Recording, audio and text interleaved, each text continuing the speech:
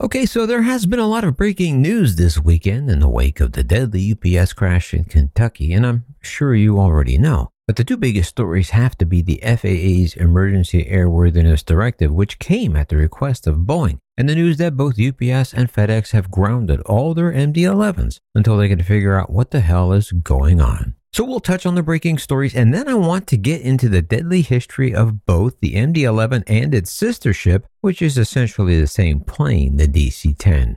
But the FedEx and UPS groundings are pretty much self-explanatory. Both UPS and FedEx announced late Friday that out of an abundance of caution and at the recommendation of Boeing, they will be grounding all MD-11s in their fleet until the cause of the crash can be determined. Both companies said they want to find out if there is an inherent flaw in the jet before they will fly it again. And that brings us to the FAA Airworthiness Directive number 2025-2351, sent to owners and operators of the Boeing Company model MD-11 and MD-11F airplanes. The emergency AD, of course, was prompted by the UPS crash where the left-hand engine and pylon detached from the airplane during takeoff.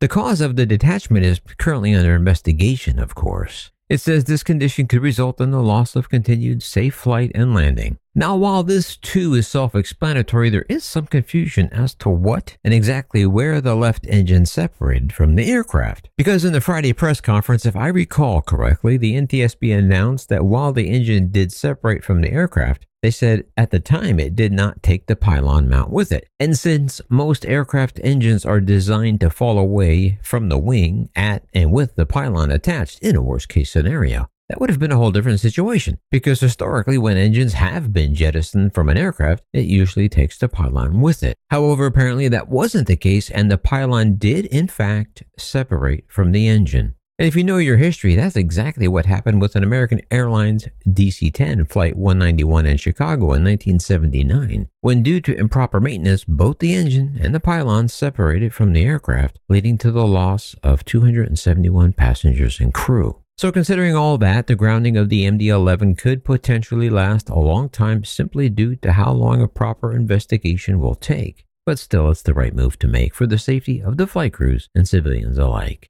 However, with that said, this recent UPS crash was quite shocking, especially to those probably younger than 40. The rest of the aviation world and those of us who witnessed many of the past tragic accidents of these aircraft, well, it wasn't that shocking in and of itself. However, what is shocking is that after all these years, when we thought they had learned from the past and worked the bugs out of the MD-11, well, apparently they didn't, because these sister planes, the MD-11 and now the mostly retired DC-10, have had a deadly history, which has literally claimed many thousands of lives. And even though these two planes are basically the same aircraft, I'm not going to focus a lot on the DC-10, but we have to address it first, and then we'll get to the MD-11's dangerous past.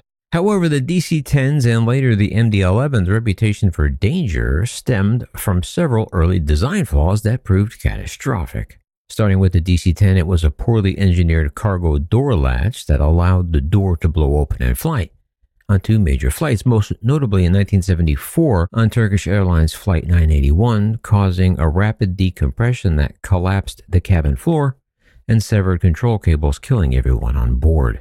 Then later in 1979, as I mentioned earlier, the crash of an American Airlines Flight 191 in Chicago, a crash where an engine and pylon, much like we just saw in the UPS crash, fell off the aircraft as a result of poor maintenance. However, that crash revealed that the aircraft's systems lacked redundancy, especially to survive certain failures. When the engine and pylon separated during takeoff, it damaged all of the hydraulic and electrical lines and left the jet uncontrollable. By the way, I did a full video on the United 191 crash. If you missed it, I'll include a link down below. But just to finish on the DC-10, finally there was United Flight 232 in 1989 at Sioux City, Iowa, when its tail engine fan disintegrated, sending shrapnel through all three hydraulic systems, which were poorly designed, routing them too close together, again leaving the airplane without conventional control. Though the DC-10's safety record improved after modifications and years of service, these high-profile disasters permanently damaged public trust, and the airlines eventually replaced the DC-10 with newer, more efficient aircraft that offered better redundancy, reliability, and fuel economy.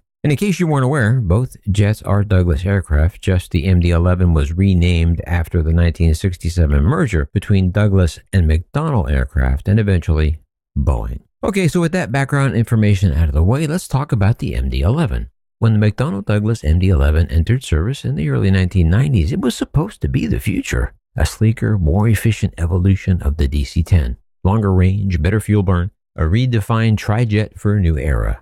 However, to squeeze every mile of range they could from the airframe, McDonnell Douglas made a subtle but critical design choice. They shrunk the horizontal stabilizer. A smaller tail meant less drag. Less drag means better fuel burn, but because of the smaller tail, there was a center of gravity problem with the aircraft. So to balance it out, engineers shifted the airplane's center of gravity further aft. The problem? It was too far aft, right near the edge of aerodynamic stability. And on paper, well, this was considered a brilliant engineering feat. However, in reality, it produced an airplane that flew like no other airline in the sky. Oh, and that's not a good thing either. Not at all. Until the MD-11 came along, and after most DC-10s retired and went extinct, there was the original jumbo, and still is the original jumbo, the queen of the skies, the Boeing 747.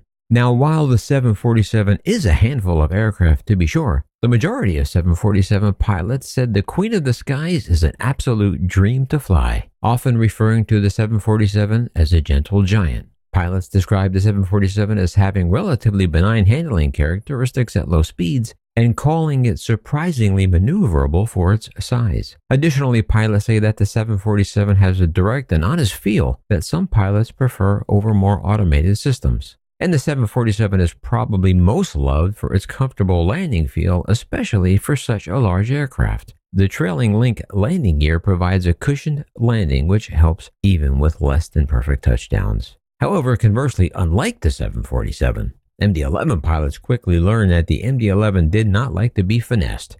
There was no wiggle room. It demanded precision, especially on landing. Because of the smaller tail, the aircraft had reduced pitch stability. The nose responded quickly, too quickly to pilot input, kind of like the difference between a Ferrari and a squishy Cadillac. On the MD-11, a slight pull on the yoke on landing meant a larger flare.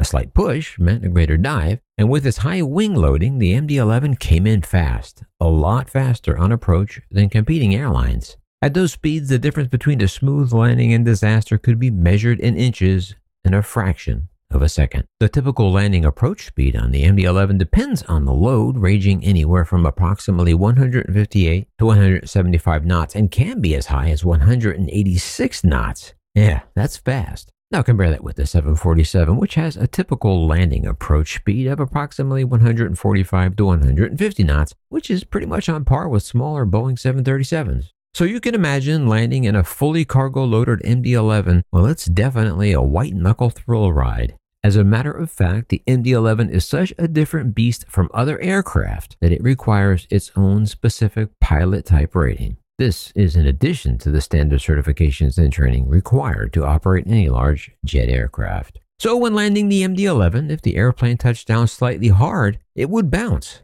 And once it bounced, many crews found themselves in a deadly trap because historically, many MD-11 crashes occurred on landing due to a combination of the high-speed approach and its setback landing gear. It was a recipe for disaster. So if the nose pitches up when the pilot pushes forward to correct, the MD-11 responds aggressively, resulting in the nose slamming down hard on the runway, resulting in a landing gear failure or a wing strike on the runway, causing the airplane to roll violently, resulting in many fiery and fatal crashes. And unfortunately, this pattern played out again and again. As a result, it didn't take long for passenger airlines to come to the conclusion that the juice just wasn't worth the squeeze, and decided killing pilots and passengers wasn't a good business model, so they phased out the MD-11 as well as the DC-10 for passenger service. So it was just time to move on from the MD-11.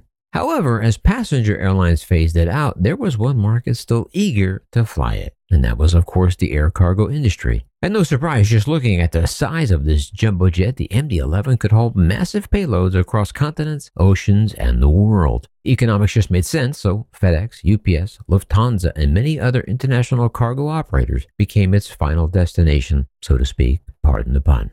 And airlines drove this workhorse hard, but there was still one problem. And that was the MD-11 itself. Because while the cargo may have changed from living, breathing passengers to TVs, medical supplies, and microchips, the airplane didn't change. And she was still the fickle beast she always was, with the same center of gravity, the same pitch problems, the same high landing speeds, and tight margins. And the accidents continued, just now with 3- and 4-man freight crews who often flew long hours at night into airports under less than ideal conditions.